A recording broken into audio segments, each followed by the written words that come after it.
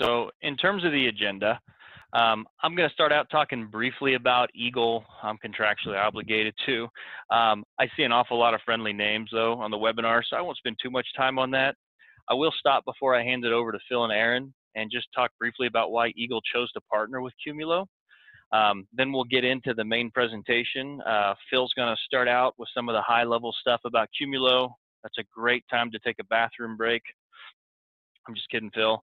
And then Aaron's going to get into the tech. Yeah, we didn't plan that. That was a surprise for Phil. And then Aaron's going to get into the technology in more detail. I would encourage you to use the Q&A capabilities to ask questions throughout. Anthony and I will write them down, track them. If it makes sense, we'll ask them, interrupt Aaron on a particular slide. Otherwise, we'll save them for the end. We also have some polls we're going to pop up on the screen any second here. Really appreciate if you take the time to answer them. It's going to help Eagle and Qumulo understand what's important to you as we talk through this. After the main presentation, yeah, there's the polls if you wouldn't mind answering them. After the presentation, we're going to play a game called Cahoots. I got to tell you, I felt pretty uncool. I don't know what Cahoots is, but Phil and Anthony assure me that it's fun. It's really going to reward you folks for paying attention, and we're going to have a number of giveaways. Namely a high-end Roku device for the folks that answer the most questions. Then we'll close out with some final thoughts and steps, and we'll get you guys back to your day. Sound good? All right, so let me get into the Eagle intro. So like I said, I see a lot of friendly names. I think you guys know who Eagle Technologies is. In a nutshell, we've been around for a long time. We really focus on the data center. You know, we evolved early on from a software and application group. But for the last, I think it's 27 years and counting, we've been doing what we do now, which is really an integrator or value-added reseller in the data center. Our areas of expertise are in servers, networking, storage, DR and business continuity, information and data management, protecting devices out in the edge, and more we help folks decide when cloud or managed services are a good fit. And of course, we have some managed services as well. So I've only got one more slide on Eagle, and if you've been working with Eagle for any time, we've got a lot of customers that have been with us for 10 plus years. You understand the Eagle way, right? The first thing we do is listen. It sounds obvious, but we have an awful lot of customers that will often tell us that they want to buy a particular solution, and we always like to slow down and understand what problem they're trying to solve, right? At that point, we take all of the research and the constant due diligence that we've been doing, and we educate customers on what products and solutions we think are a good fit for them. The part that Anthony and I love the most, because we're big nerds, is architecting. So we collect a ton of data, as much analytics as you'll give us about your environment. We architect a solution, blueprint it, present it back to you, make sure that you're comfortable with it. You know your environment better than we do, right? And then ultimately, we get to the point where we deploy. For the vast majority of our products, Eagle does the deployment. We believe that's a better path than having the vendors do it because we did all the sizing. We understand your environment, and hopefully you feel really comfortable yelling at us, right, when it's not going the way you want it to. During that deployment, we do a lot of knowledge transfer. We usually plan for a third to half of the time we're out there to be knowledge transfer. I haven't got the support yet, but you guys get to call us if you have problems, but we want you to feel very comfortable with the solution. As it relates to support, for all of our core products, you actually call Eagle for support. If we positioned multiple vendor products for a solution, you've got one throat to choke. And ultimately, I just think that that's a better path. And once again, if you're not getting what you want, you let me or Anthony know, you let your account executive know, and you've got a really short loop there to get what you want. And ultimately, I think the reason why I was a happy customer back when I worked with Eagle on the other side, and why most of our customers have really had retention with us, is we think this plan works, right? We help you focus on a solid architecture, but more importantly, what your managers, directors, and C-levels care about, which are those business outcomes.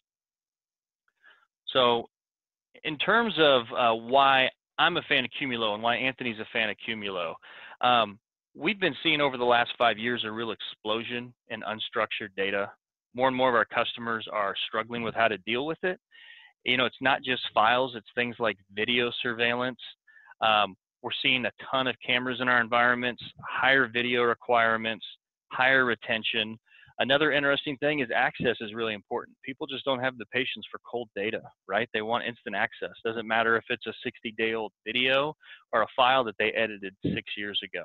They want instant access, right? The other thing that we're seeing is that a lot of folks are moving to all-flash storage or all-flash HCI, and this rapidly growing set of unstructured data for most of our customers, it's just not a good fit for that, right? It can be very costly to store that data there. So I got to be honest, I didn't see this coming 5 years ago, but I would say that network attached storage is more relevant now than it was 5 years ago, right? And so we're starting to see a lot of people look for a separate dedicated appliance or solution. They can live on-prem and maybe out in the cloud, right? That hosts these files and does it in a cost-effective way. So the only other thing I'll add before Phil and Aaron get mad at me because I'm stealing their thunder is that a lot of folks look at object storage, but it's just not good. It's not a good fit in this space, right? People need that instant access. They want that native file access, and so we spend a lot of time doing due diligence on NAS to try to fit this void inside our product set and to have good solutions for our customers. So with that, I'm going to relinquish control of my screen, hand it over to Phil and Aaron, and let them get into it. Thanks, Brian. All right, let me get this shared out. And can you guys see that screen? I can see it here, Phil. Excellent. Okay. So to Brian's point, NAS has been around quite a long time. And if you go back to the mid-90s, right, kind of the early 90s iteration of the internet, it was really hard to share data and files amongst users or applications. And a company by the name of NetApp designed a solution that was really built off of a couple of controllers, but it allowed for easier sharing of that data. And that worked and was great for a lot of entities. And there's a lot of entities that are still leveraging that technology. In the early 2000s, there were a number of providers that looked at that and saw issues with the scale up model, and they designed a scale up model. And the leader here was really Isilon. They took a solution and based it off of x86 that could scale out and give you performance and capacity as you grew. But it had limitations with small file count in terms of the way that it protects data. This is all also the other big thing is was designed before the cloud existed and before flash became something that was available in the data center. And so the architecture here was is really about almost 20 years old. So a number of engineers. Phil, real quick. Yeah. If you don't understand the difference with scale up and scale out, that's kind of their underpinnings. If you've utilized Windows file servers and you had them, you're presenting lens to them, putting file systems on top of things, and then clustering those together, or network appliance type devices, et cetera, where you have a single brain, if you will, and just disk shelves that are attached to it, that's a scale up methodology. As you build out or you require more storage or more performance, you end up changing controllers and storage blocks to keep moving and moving. So you have multiple data migrations that occur in that place. Scale out is when we're adding compute, network, and storage all at the same time. So every time you add a node, because we go into the clustering talks and start talking about nodes, you're adding capacity and performance and network throughput. So you're not limited to the performance of a given server. Everything talks distributed to each other. I just wanted to be sure that everyone understood that fundamental difference between scale up and scale out. Sorry, Phil. No, you're fine. Great point. I'm glad you called that out. And what really happened here after this realm is a number of engineers looked at the cloud era, the flash data center, and they founded a company by the name of Qumulo back in 2012. We're unique in the fact that we're the only file system in this current era that is the exact same in the cloud as on-prem. So we do offer you that true hybrid cloud model, and you can use the cloud in the right way, but also have very high performance or very cost-effective on-prem storage as well. And I think we've got some poll questions here that Anthony's going to pop up as well. Let me keep moving here.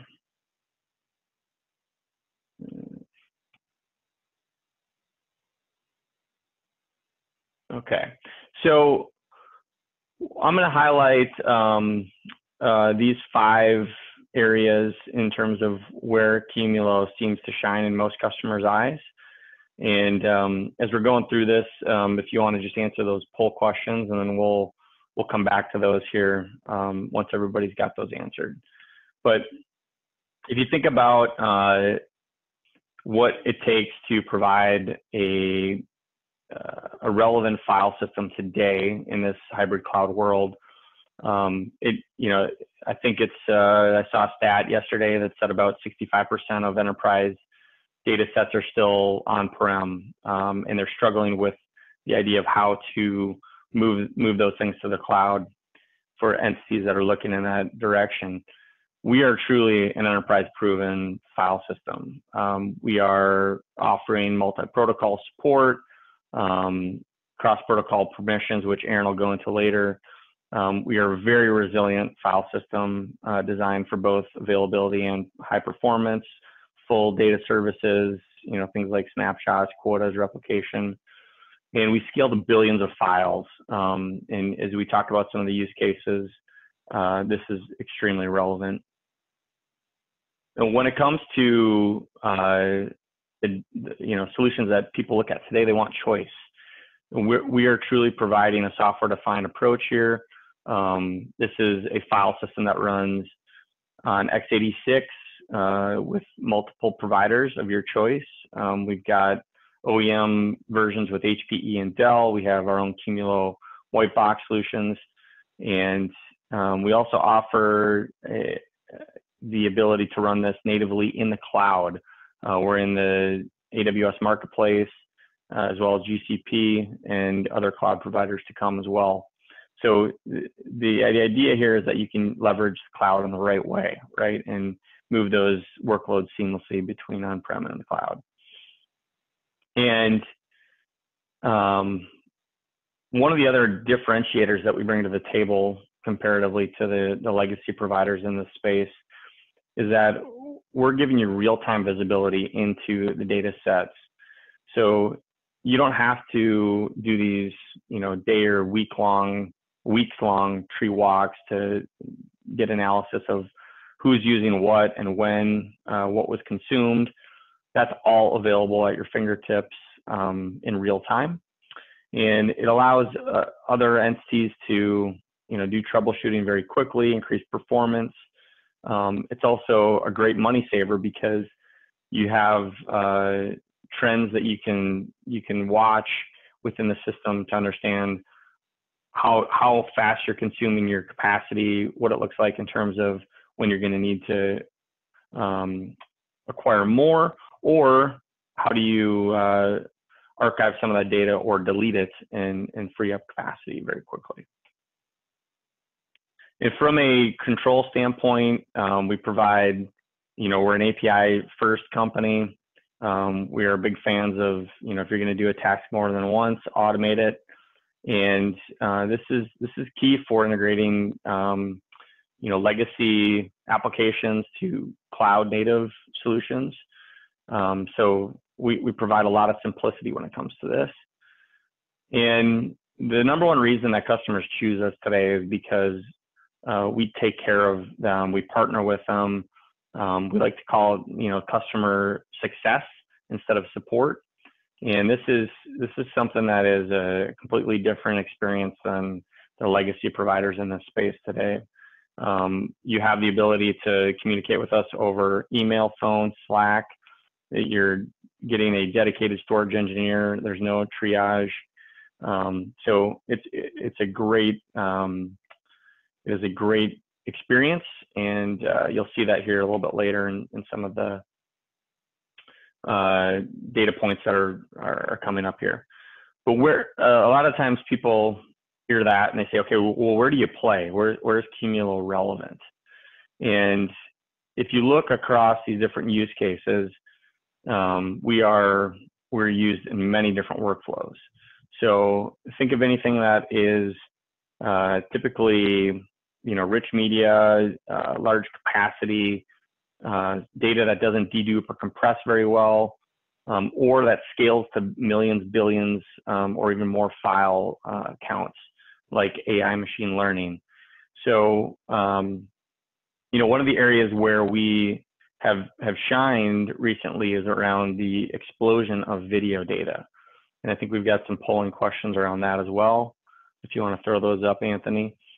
But the surveillance market has just exploded, and it seems like everybody is installing cameras either at their business, the school, their, the police and sheriff departments with dash cams, body cams. So if you're struggling with that growing data set around that realm, that's an area where we definitely shine. We also are very relevant in the life sciences, enterprise file, the genomics workloads in those life sciences realms, and then healthcare from a PACS or even oil and gas, right? Those large file data sets that exist in those realms. So that's really where we play. We're a recognized global leader here. We've got references around the globe, and because of what we're doing from a cloud native standpoint and taking advantage of best of breed hardware, Gartner actually moved us up again in their Magic Quadrant this year. We were the only leader to move up and to the right. Everybody else that was in that leader quadrant either went back or down. And we've got a lot of great reviews on the Peer Insights as well. So I'm going to hand it over to Aaron here to go a little bit deeper into the technology. All right. Thank you, Phil. Appreciate that. I hope Phil didn't put everyone to sleep. So we'll keep talking in here and we'll move through. I'm going to take a couple minutes to talk about the technology generically at a high level.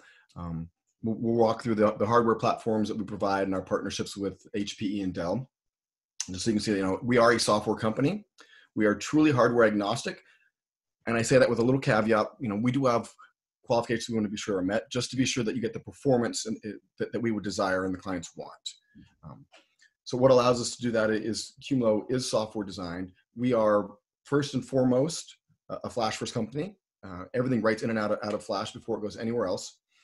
But we are software, and that allows us to abstract ourselves from the industry technologies as new trends and technologies come out, i.e. new CPUs, new hard drives, faster memory, faster networks, whatever it may be. We're abstracted from that. The OS handles that piece. All that Qumulo is doing, all that we're worried about is the file services and data protection.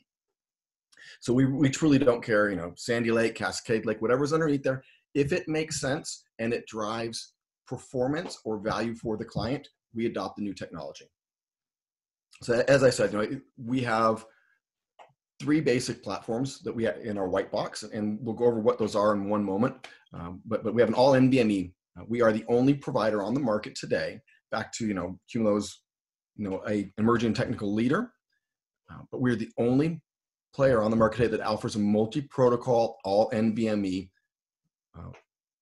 NAS device. So our NVMe cluster, the only one out there today. And that multi-protocol not only works for our all NVMe, it's the same for our mixed hybrid use or active archive or into the cloud. Again, the only provider that does on-prem and off-prem multi-protocol file access.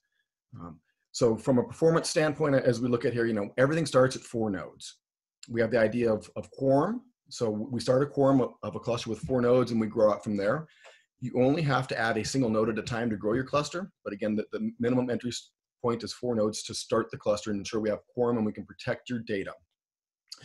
From there, all the metrics from a performance standpoint scale. At 4 nodes, it's 18 gigabytes. At 50 nodes, it'd be 230 gigabytes a second of throughput. 100 nodes, 406 as we're showing there. And that number of nodes continues to go up and up. It's just what is needed by the client. So you don't have to buy 5 petabyte today if you're planning for 5 years down the road or 3 years down the road from a depreciation cycle standpoint. You buy the capacity that you need today and you add as on demand as you need it. From a mixed hybrid perspective, as I mentioned, and this is true for our active archive as well, All of our nodes have flash on the front end. All writes land on flash. As the data cools down and is not being accessed, those blocks are being federated to spinning disk on the back end. So you're getting flash-like performance at hard drive type prices. For our mixed hybrid, sorry, I can't talk today, and our active archive schema.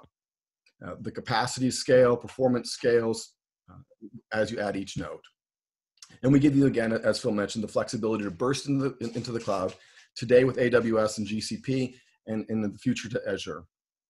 Truly the same data set you're doing. So if you have a workflow and you needed burst computing, whatever that may be, or if you wanted to say, hey, I've got this new application we're looking at bringing online, I'm not sure how it functions. You know, it'd be great if I could spin up a small environment and just test it out, but I don't have the resources here. You could burst out to AWS or GCP, test your application workflows against the file system and say, yeah, it worked great, and then deploy it in the data center as you need it. All right, let's go to the next slide there, please, Phil. It's not working for me, I apologize. There we go, there's my slide. The entire hardware portfolio here, what I'm showing here is the Qumulo white box. That's gonna be comprised of everything from the QC24 over to the P184T. The QC models and the C models are all hybrid. The K is our active archive mode, and the P series is our NVMe. So again, this just breaks down, you know, what do you get in a raw capacity, a usable terabytes. And when I talk about usable capacity, that's usable based on small block files or large files. So we don't pay penalties based on small files being in a distributed file system. We protect all of our data at the 4K block level on the hard drive and add erasure encoding from that perspective. And I'll talk about that. I probably jumped the gun a little bit here in a second. But these are just to give you some of the performance metrics that you can look at and expect to see on the different platforms. From our third-party perspective, HPE, we've certified 3 different platforms, the 90 terabyte Apollo, the 180 terabyte, and the 288 Apollo. So these are Apollo Gen 10 now, and so the numbers are actually going to change a little bit. And then from a Dell perspective, we've certified the 120 terabyte node. We are constantly working with OEMs to bring more hardware platforms to give you more choices. Again, we are not dependent on any proprietary hardware. You know, Intel CPU or AMD CPU, we truly don't care. The underlying operating system abstracts us, and we virtualize disk layers below that. If you have any questions, guys, there's a question in the Q&A. So how are we different than the Dell VxRail? VxRail is completely more of a virtualization abstraction for HCI. So you would look at that from a perspective of HCI for your operating systems, databases. It doesn't really scale well for unstructured data. You start talking about throughputs and feeds from a video perspective or just general file perspective. That digital landfill and repository keeps growing and growing, and it looks like that may have been answered. I apologize. Oh, sorry. VxRail, it doesn't allow you the true scale. So Qumulo is going to scale from your unstructured data perspective. We say petabytes. Yeah. Go ahead, Anthony. I was gonna add to that. I was gonna try to answer it typing, but similar concept on scale. You're scaling out nodes, but with VxRail, you're also trying to run VMware on those nodes. So with Qumulo, we're using that compute to handle the unstructured data to give you high performance NAS and other metrics, things like that. So similar concept from the scale out, but different workloads, definitely. Correct. If that answers your question, Dale, and we can go into more depth on that here. You might see some of the differences as it pops up. From a file system architecture standpoint, you know, we're going to move here, and if I had a better solutions architect from Eagle to you know, let's go to our capacity pool. This kind of pulls into the hyper-converged or hyper infrastructure. You know, how much storage you're using. You know, you start talking HCI, and that truly is designed for virtualization. It's not designed for unstructured data. So you know, we're looking here 50 terabytes to a petabyte. You know, it's 30% of all of the folks that respond here have 200 terabytes to a petabyte of data. That from an unstructured perspective, that really doesn't make sense on HCI. You're going to pay a lot more money than you have to, and your performance is going to degrade because HCI and the virtualization standpoint, the way that the blocks are handled is different. What's more important? Simplicity. Okay, we're gonna talk about the here. You're gonna see that it's very easy to use, to grow, expand. And as we've talked about, we are software defined, so we're not tied to hardware specifically.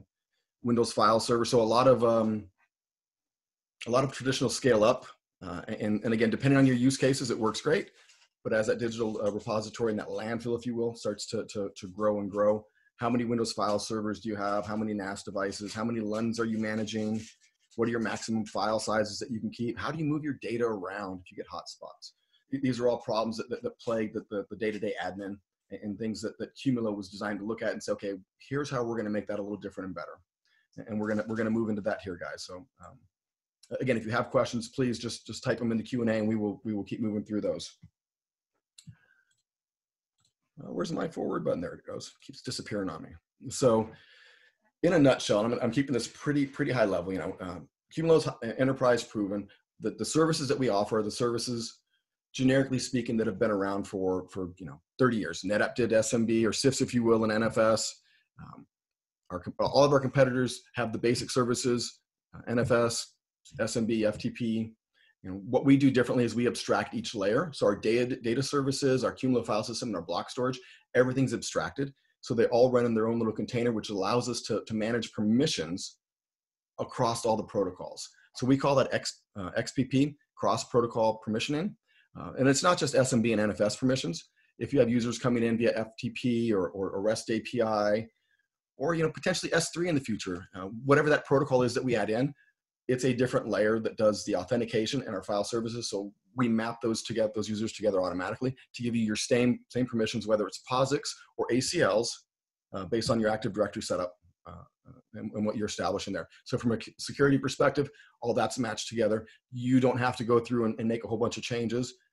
We're going to take what you have and automatically apply those to all the protocols.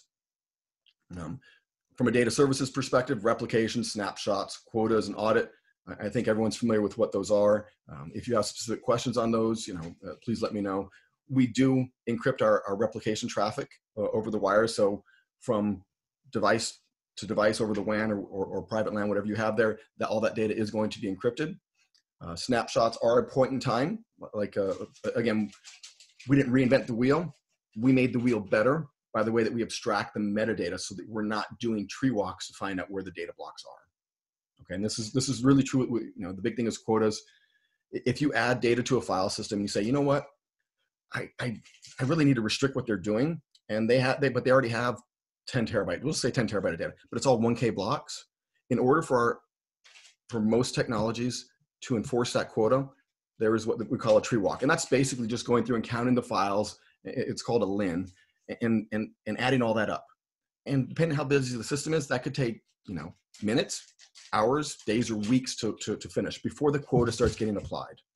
Within Qumulo, as we abstract the metadata, that quota gets applied in real time immediately because we know where everything is at. We're not trying to guess and count things. We have a metadata index that's shared across the entire cluster, so all the nodes are aware of it, and we can immediately say, okay, well, here's your quota. It's been applied. Oh, you're at your quota. You're done writing. Call your storage guys, tell them you need more storage. And if you're doing quotas, then you're probably looking at a show back or charge back, which leads directly into that. And you can show them very easily how much data they're using from a capacity standpoint. Our audit is an audit everything. All protocols, all API calls, everything goes out there. We send it out via syslog, so you can ingest that into Splunk or any other syslog service and do your reporting and metrics based on that. I mentioned the real-time queries and aggregation metadata, so there are no tree walks. We already talked about the multi-protocol permissions that automatically get applied based off of the UID or the SID in the Windows environment and merging those together. Things get complicated in permissions just based off of authentication providers. Ideally, you have one authentication provider, for example, Active Directory, where all of your data and all your POSIX information, if you're using POSIX or whatnot, is incorporated in that so that you have one single source of truth. We talked about the massively scalable. We say petabytes. The file system, it will actually scale into the exabytes, and we don't have file limitations as far as a single file size. A lot of our competitors have 4 terabytes or 16 terabytes or 100 terabyte limitations on the file setup. if you're doing seismic data, or just as an example, and you know, I'm drilling for oil. I want to know what's down there, and you're pulling all that data, those data blocks up. Trying to break those files out can be very painful. So Qumulo would allow you to very seamlessly just stream that file out, whether it's a terabyte, 10 terabyte, or a petabyte. That's one file still. Qumulo doesn't care. We're protecting the data blocks underneath it. And so large file or small file, the efficiency is the same. We mentioned, I think, everything in here. The key here to remember is, as we deploy a Qumulo cluster, we are using the native 4K block size on all the drives. We create virtual disks on those drives, and we store what's called P stores, which is protection of the data block, and B stores, which is the data block itself, based off of those virtual drives across all the nodes. So as you go to write into a Qumulo cluster, all the nodes are aware of all the P stores and B stores, and the data drops straight into it. Okay, so we're not protecting at the file level, we're protecting at the block level, which allows us to very quickly rebuild data blocks. Whereas, you know, let's say you had a 12 terabyte drive and you were 90% full on it, you know, that would be hours to rebuild the data blocks on that drive within a Qumulo file system versus, you know, days or weeks with our competition. Any questions there, guys? Nope, okay. I have the chat thing open, just wanted to be sure. I can talk a lot. So again, if you have questions, please pop them up there and we'll keep moving forward. I mentioned that we start at 4 nodes. We are completely protocol driven. I don't care what your operating system is, what your application is, given that your application speaks NFS, SMB, or REST API, or FTP, you can talk into a Qumulo file system. So you know, up here, genetic, transcoding, linear editing, video, corporate file shares, it doesn't matter. It's all about the protocol. We do talk across the LAN, and those speeds would be 10, 25, 40, or 100 gigabit Ethernet, depending on which node and what your performance requirements are. On the right here, what we're saying is you have 4-node Qumulo file system. Let's say that you filled it up. And when I say filled it up, I truly mean you can use 100% of your capacity. When we tell you if you're gonna 100 terabytes of usable space, you can write to 100 terabytes of usable space. You are not going to incur files, or you're not going to incur performance detriments, because we don't have the metadata in the tree walks. That's all abstracted already. And that's really, you start talking file systems and moving data around and swapping. It's finding the data blocks and where they're at. We don't have to do that because we're already aware of all the data blocks are at. Oh, the slides are not advancing, I was just told. You don't see, it should be slide 16, unify workloads in a single file. Is that not what you're seeing, guys? That's what I see. That's what I see. Okay. Yeah, they're working. Okay, sorry. And then, so we're on to slide 17. You know, in this example, what we're looking at is we had that 4 nodes. We wrote it to 100%. Man, I'm out of capacity. What do I do? You could add a single node, 2 nodes. In this example, we're just showing 4 nodes. All you have to do is rack stack, plug them into the network, and tell the Qumulo, I've got 4 new nodes. You add them to the cluster, and automatically what happens is we are going to dynamically, Phil's already doing it for me, restripe the data that was on the first 4 nodes across all the nodes, while also allowing those net new nodes to ingest data. So we have a background ingest process that we're going to rebalance the data across all the nodes that are in the cluster. Again, because we're just protecting the 4K blocks. That happens on the back end, if you will. We have it's still the same hardware infrastructure, but it happens in the back end with no impact to the client. So if you're reading or writing files, you're still gonna be reading and writing files. You just may be writing to node 7 now instead of node 1. Vice versa, because as we add nodes, we're going to add more IP addresses, and those IP addresses are going to be handed out to clients via DNS. So that's in a nutshell, that's the scale out perspective of this, which is way different than the scale up. Every node we add is going to give you your SSD, your hard drive, your CPU, and your network. So everything gets plugged in all the time, and it's a resource you're able to use. I see we have a question here. Hey, Aaron. Yeah, Yep. We have a question about deduplication, which I know, obviously, a lot of the workloads you guys are dealing with don't dedupe well to begin with. You know, compressed video files, things like that. So, Correct.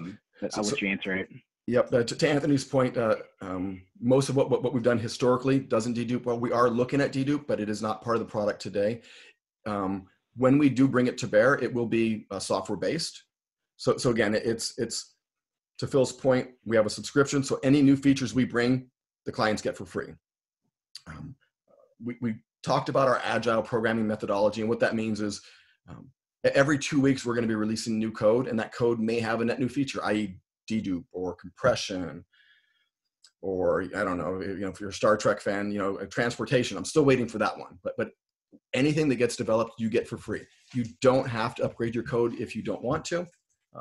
Every 2 weeks or every quarter or every year. That's up to you and what requirements you have from a availability / feature functionality standpoint. It is being looked at. It's not there today. Yeah, I would say it's like you said, based on the data sets that you guys typically deal with, it hasn't been high on the need. Plus, when you look at usable capacity, you just mentioned, you guys can run the system to 100% full, where a lot of other systems, you really only get to 70, 80% full before issues creep up, or you really, performance suffers.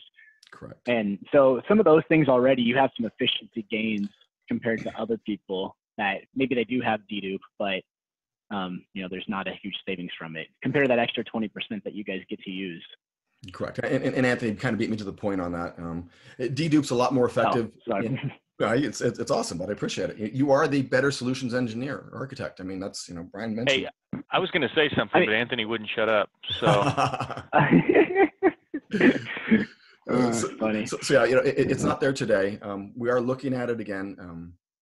Like most things that we do as we bring it in software, and we haven't talked about replication or snapshots yet, but we will. It'll be based on the directory level. So you say, I want to dedupe the data sets in this directory. But again, it's not on the boat today, and I'm not going to give you a timeline on it. Being that we are better from a capacity utilization standpoint, does offset a big piece of that. We really see dedupe more in the backup versus day-to-day corporate file shares or workloads. Yeah. There is a performance delta that you'll end up paying when you start enabling dedupe on stuff. Yeah, Aaron, if I could add one tidbit, in all seriousness, Anthony did a good job kind of talking through Eagle's thoughts. This was a conversation as part of our due diligence, but even if you just distill it down to the fact when we worked through your pricing and we compared, your quote unquote effective against other folks' effectives, right? Especially taking into account how a lot of these files don't dedupe well. It's not even a dollars and cents thing with you guys. You guys are priced well with the capacity that you offer, right? So I can understand why it comes up as a hot topic, but like you said, I can see why it's not a heavy focus for Qumulo right now. Thank you. Appreciate that, Brian, very much. And I'm not going to talk price because that's all Phil. He'll make it work for you. Which backup vendors do we work with? That's a great question. We've done work with Rubrik. We've done work with Commvault. Our API, as Phil mentioned a little bit, is completely open, and we do have a snap diff, which will present out to the backup vendor, just the difference in the changes. So we, for lack of a better terms, I don't care who the backup vendor is. The one thing that we would look at is it would be file-based backups, as we don't support NDMP. That's the one kicker there. But again, with the snap diff, all you're backing up is the block differences in the changes that are captured in the snapshot. And we can definitely, come on site, talk more about backup vendors and go through that specifically if you want to there, Tim. Mm-hmm. There it is, slide 18. We're moving forward. Let's see if it goes.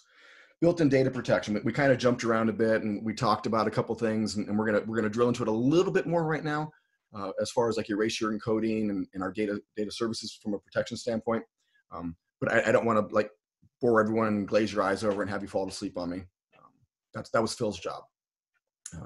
So we do all of our data protection on erasure via erasure encoding, and essentially all that is it's a math algorithm and an and/or an XOR statement that just says I have, for example, in a 4-node cluster, which a lot of times when you buy storage, your first day is your best day. I've got my storage on there, nothing else is on it, I'm running great, woohoo, I'm off to the races. When you buy a 4-node cluster with Qumulo, that is your worst day ever. Okay, so if you love the performance, it's awesome, it's great, but as you add nodes, your performance is just going to get better. And we start talking about data protection. There are certain things I have to do to protect the data. So in a 4-node cluster, we'll have a node failure or a simultaneous drive failure. That's covered automatically. We use a 6,4, which is 6 blocks for everything we write in. 4 of those blocks are going to be data, and I'm going to apply 2 parity blocks to that. So that's how we do the hash in the algorithm. We say, okay, well, I know where my protection stores are that we talked about earlier, and my data stores are. I know what drives they reside upon. So I know I can put data blocks on these different nodes and protection blocks on these nodes, but different drives. And that's how we guarantee, right now it's a 10,000 year mean time to data loss. From that perspective, that your data will always be intact and available. And again, it doesn't matter what your file size. Some of our competitors, if you have files that are smaller than 128K, we start talking about double or triple or quadruple mirroring those. We are protected at the 4K block level, which is the native block size on spinning disk. So we're not losing any overhead from that perspective. That enables you to use more of your storage. We kind of hit on this a lot. You can go to 100%. 100% metadata is abstracted. Performance will not be impacted. We have many clients that run at like 97, 98%. We're always like, yeah, would you like some more storage? I'm like, no, it's working great. We got this. We're going to delete this old data set. It's going away anyways. And we're like, dang it. But it just goes to prove that the value of scale out with abstracting the metadata, so you're not constantly running various jobs to find out where data's at. And these are some of the benefits that it provides. I touched on it a little bit because we are protecting the data blocks and not the abstracting the file layer above it. It allows us to very quickly rebuild drives. We have the fastest drive rebuilds in the industry. All the nodes participate in it, which helps drive that. But because we're just protecting those 4K blocks and we're not looking at the actual data itself, we don't have to worry about the metadata. It's just repointing the data blocks for that metadata to where the file system lays the new data set out. I hope that makes sense there. We talked a little bit about snapshots. Nothing new in the industry. They are instantaneous. There's no performance hit on it. Limitless. And this is a word that scares me sometimes because I don't, if I can have 14 quintillion files, how many snapshots do I get on top of that? Wow, that's it can get very scary. It's more of a management perspective, but we have clients that have over 40 and 50,000 snapshots and everything's running great. This is by far much more snapshots than any of our competitors in the market allow you to do. And it doesn't matter the size of your cluster. If you have 4 nodes, just take as many snapshots as you want to. It's all based on the capacity you have to handle that change rate. It is very efficient because it is just the 4K block sizes of those delta changes. So if I have a 1 meg file and 8K changes, my snapshot is going to be 8K.